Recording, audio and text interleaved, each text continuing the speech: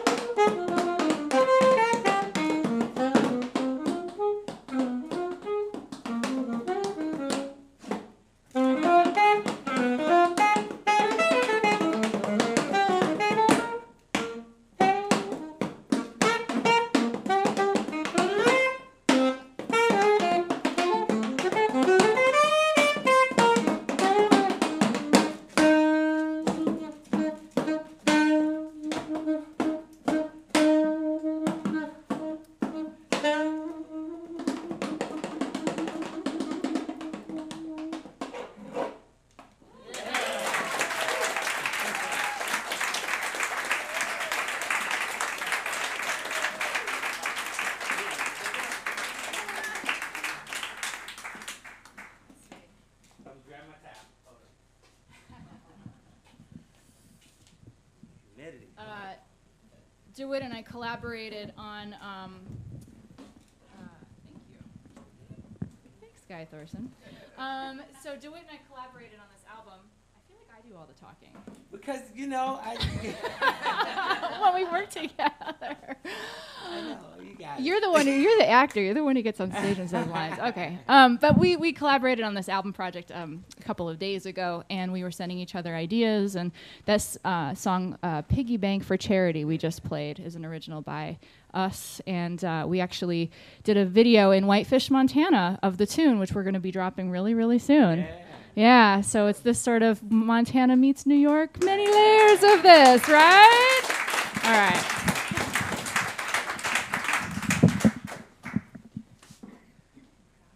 Yeah.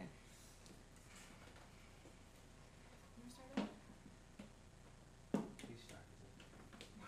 Right now.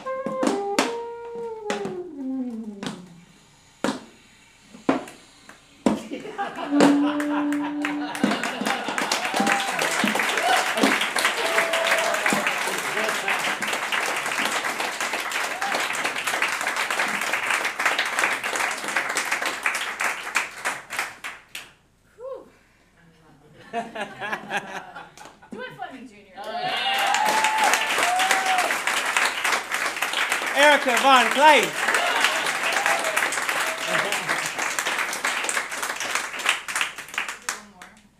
Yeah. Yeah. Let's do it. This is our rehearsal, so we're that good.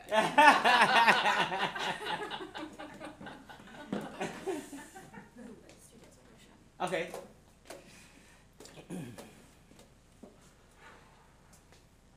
Oh, it's gonna get sweaty.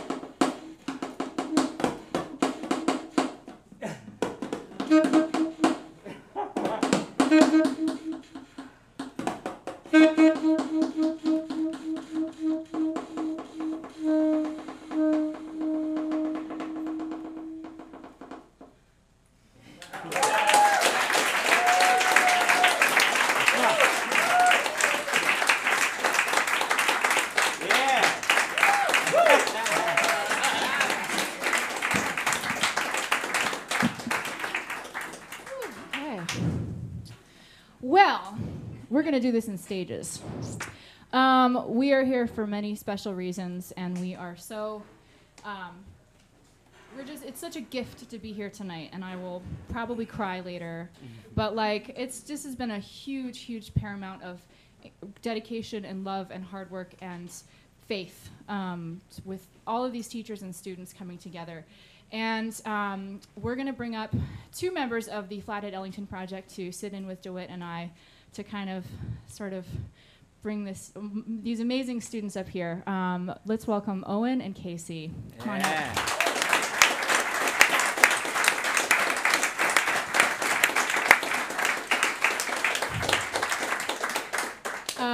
These students had the pleasure of working with DeWitt in Whitefish.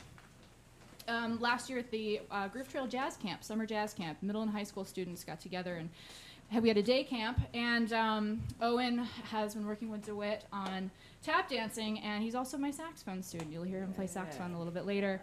And Casey is from Big Fork, Montana, and he'll be attending the Lytle Hampton School of Jazz at University of Idaho, right? In the fall. So we're really, really proud of him. Yeah. All right.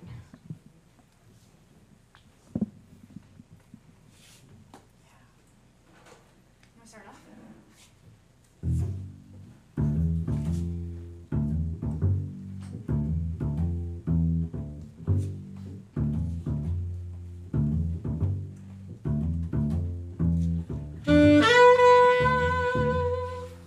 Thank you.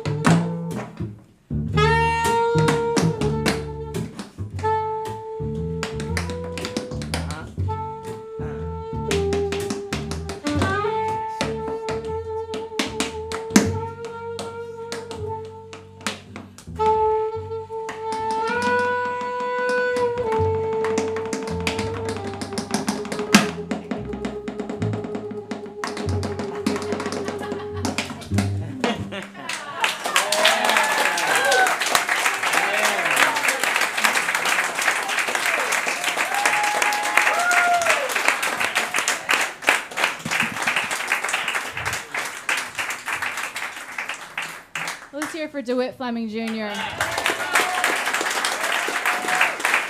Erica Von Glade.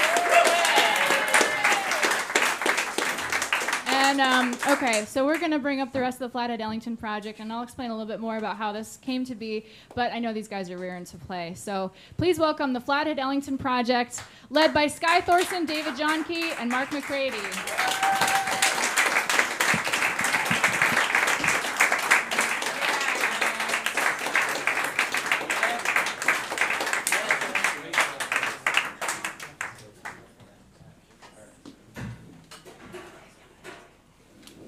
All right, well, good evening. My name is Mark McCready, and I teach in Whitefish, Montana. Anybody here from Whitefish tonight? We'll get the wave going here. Such a pleasure and such an honor to be here in Harlem. We're going to start things off with this little band by playing the first movement of Duke Ellington's Shakespearean Suite. And this particular movement depicts a character called Othello. And I believe this music captures the swagger with which this man would walk if he came in this room. This is Such Sweet Thunder, featuring Aidan Calloway on the bari sax, Afton Went on the trumpet, and Brian Phipps on the trombone.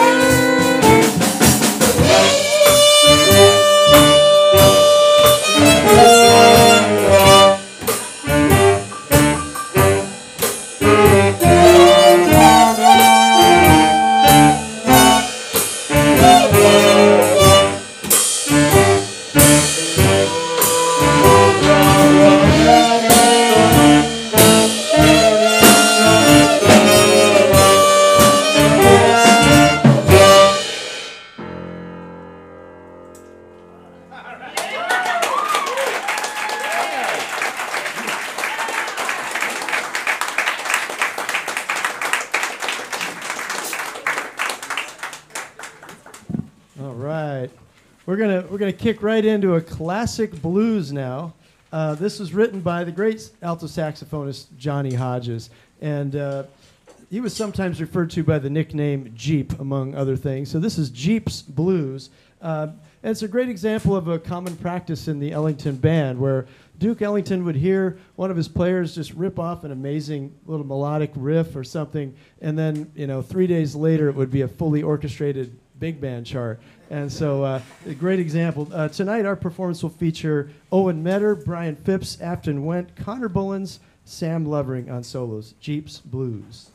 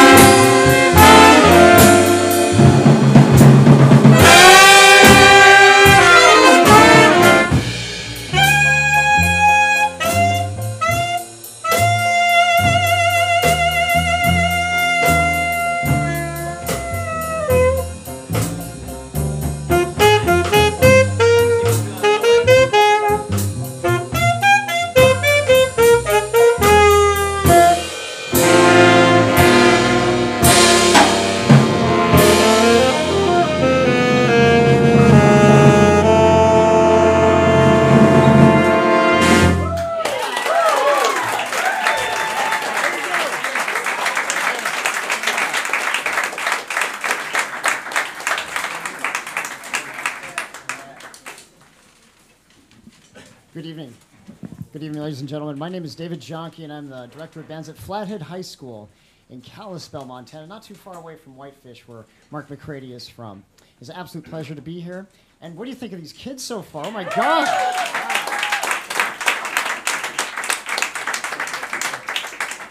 Our next piece is considered an absolute classic. It's a fundamental piece that every jazz musician should know in the repertoire. This is St. Louis Blues by W.C. Handy.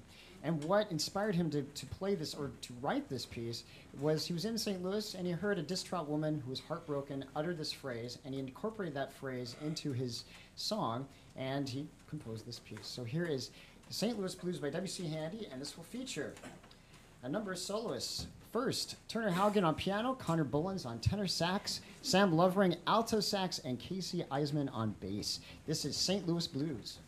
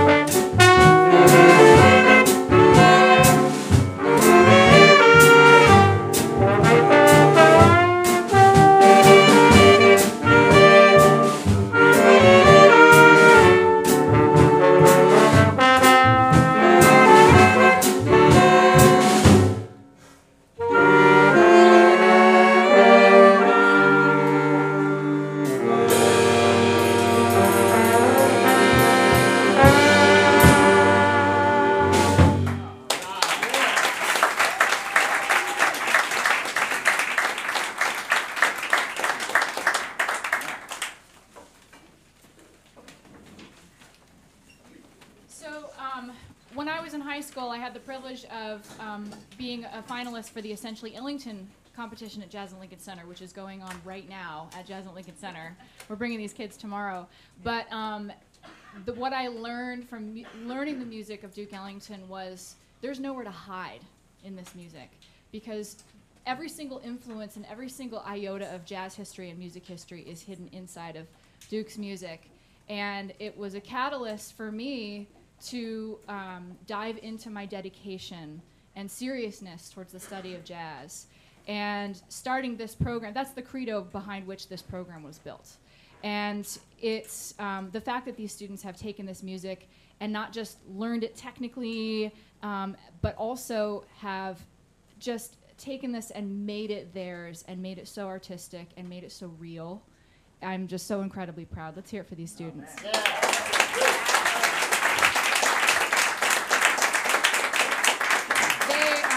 They've been rehearsing every single week since September. They've also been having section rehearsals as well as private lessons. And Sam is my saxophone student. And yes, this is the Flathead Ellington project, but we're also working on music by all sorts of wonderful, great musicians. And we're going to be performing Round Midnight by Thelonious Monk.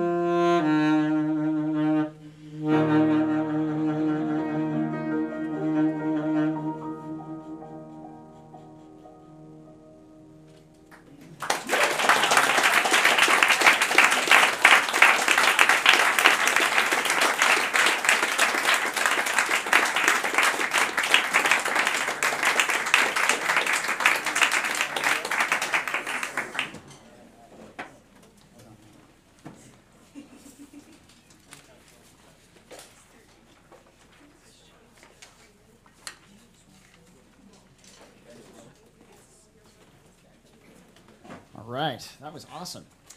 Our next piece is Echoes of Harlem, originally known as Cootie's Concerto. Duke Ellington wrote a number of pieces for his star players in his band, and he had a whole series of concerti, if you will, for all of his star soloists. So Cootie's Concerto, aka Echoes of Harlem, and this will feature our very own Sky Thorson, one of our directors, on trombone. Afton Went on trumpet. And we just can't get enough of Casey Eisman on bass. Echoes of Harlem.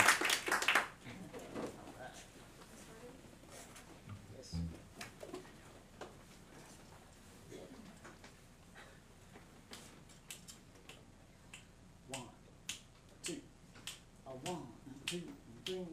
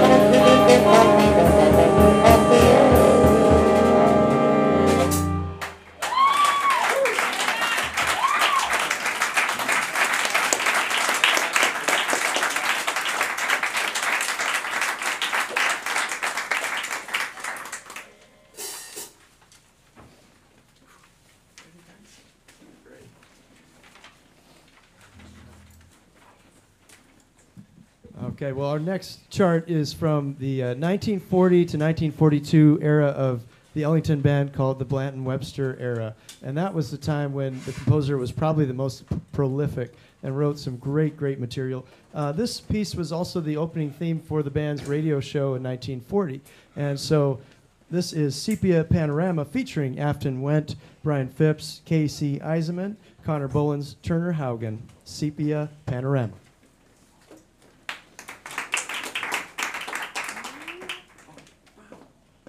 One, two, one, two, three.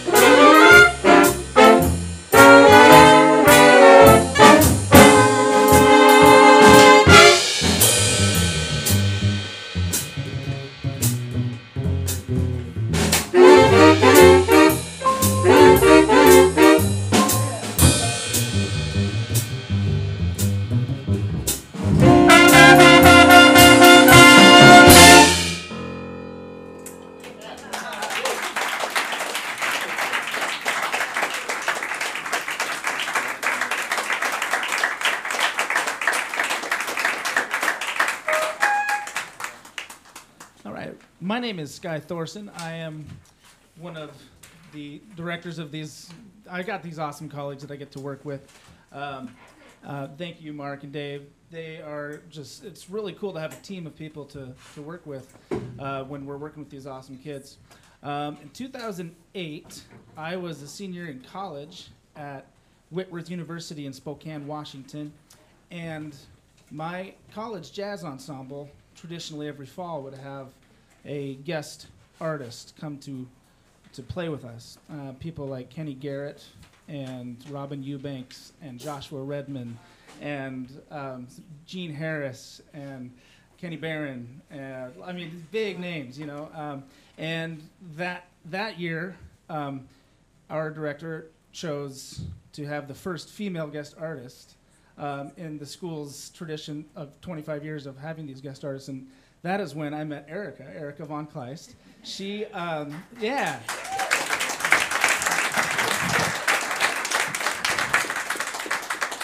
she and Ryan Keberly, this fantastic trombonist, came and did a guest artist show with my band. And that's when I first met Erica 11 years ago. And then we reconnected when she moved to Montana, and when I was in Montana as well. And it was really amazing to see her passion for jazz education and what she has done for our entire valley, in our little Flathead Valley, northwest Montana. She's really an ambassador of jazz education in that little corner of our state. And we are so thankful for Erica. So thank you so much, Erica.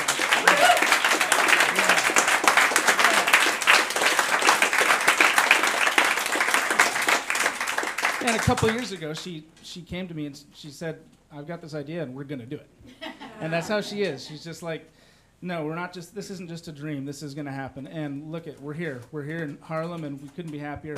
We're going to perform a ballad for you. We're going to feature our Barry saxophonist. And who else? Casey?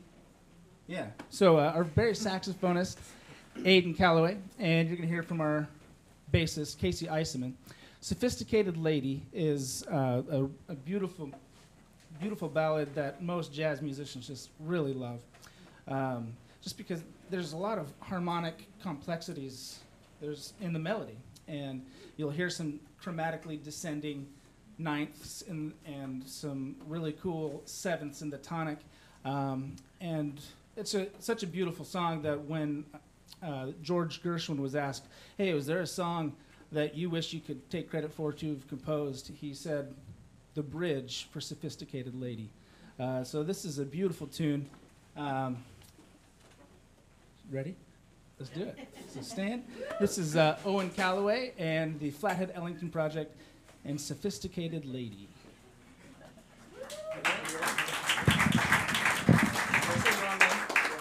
I meant Aiden Calloway.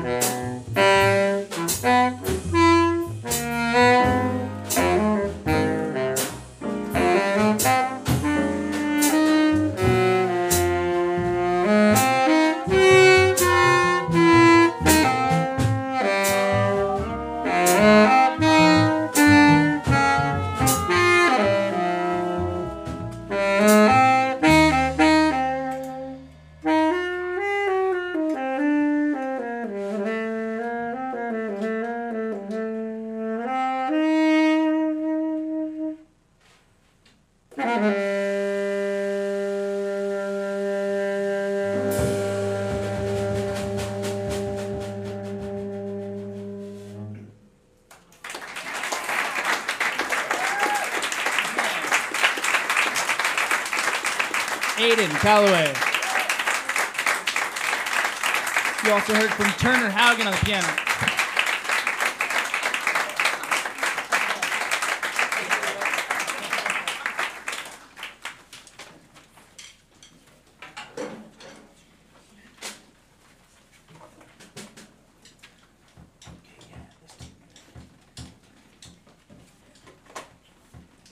All right, got one more chart for you tonight.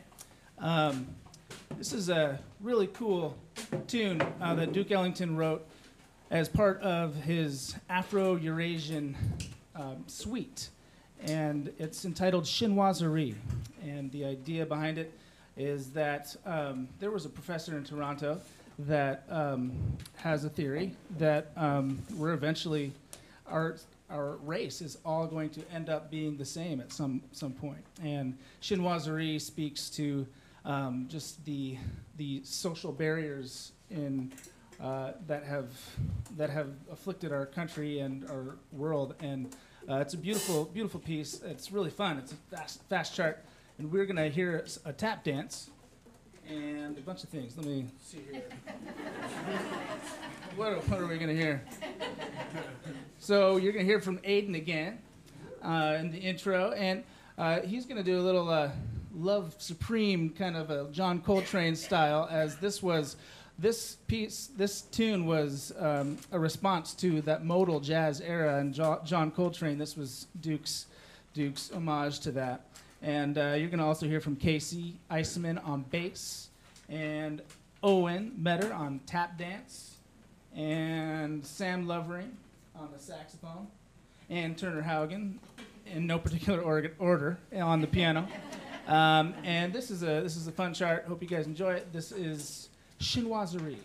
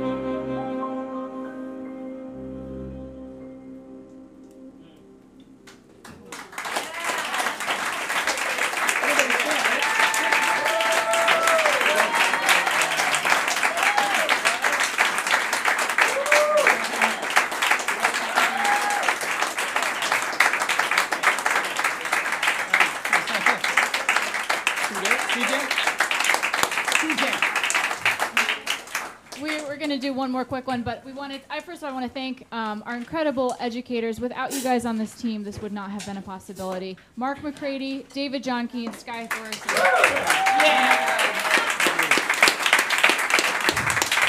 I would like to thank all of the parents of all these students, and especially the ones who came out from Whitefish and Kalispell and Denver and all over the place to come and check out their sons and daughters and grandsons, and oh my gosh, so much love in this room. I would like to thank the National Jazz Museum. You guys, just to be supporting jazz education, and not only just jazz education in rural America. So important, so incredibly important.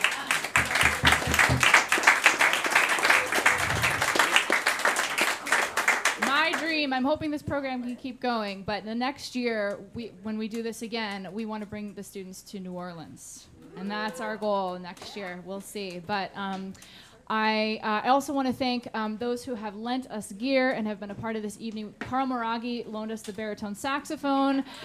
Jason Clatter loaned us the bass.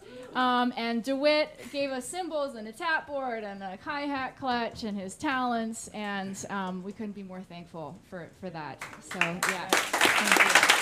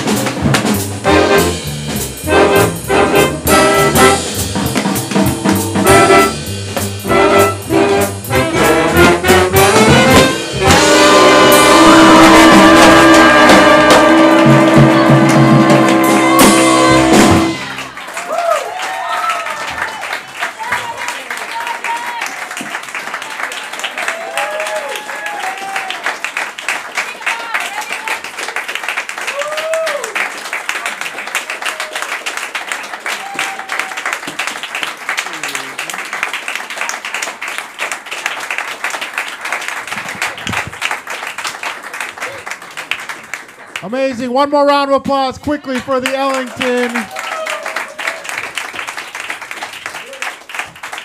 Round of applause for Erica for bringing all these kids here. Congratulations. Thank you very much. So thank you very much for coming to the National Jazz Museum in Harlem. We're going to let you continue your evening. Please come back. Come hang out with us again. If you'd like to become a member, you can do that right up at the front. If you would like to make a small donation up at the front, that helps as well. I want to pass the mic to the president of the Duke Ellington Society for a brief message, but everybody say hello to Ray Carmen, everybody. It's amazing how small the world is. My wife told me that, Erica, you moved to Whitefish, Montana. Mm-hmm. You have a brewery in that town, right? Okay, I'm going to say something to you. For about 10 years, maybe 15 years, Joe, who works in the brewery, I forgot his last name. Marbaz. His wife is Pam, right? Yeah. Pam and my daughter met when they were 3 years old. Pam's mother and I have known one another before her mother got married. And I find it ironic that all the Whitefishes here in Harlem, in which I volunteer and tell jazz history and talk about things. This is the most unbelievable thing that has happened to me for the 15 years I've been volunteering here. So before you go back, would you can I take a picture with you? That is unbelievable. I'm in Whitefish. Welcome to Harlem.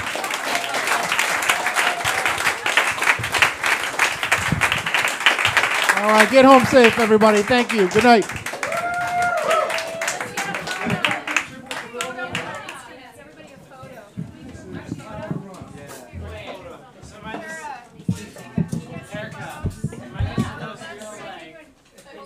Just like hold the sheet in one hand and your back on the other.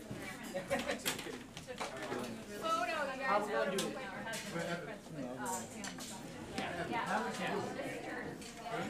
He's doing great.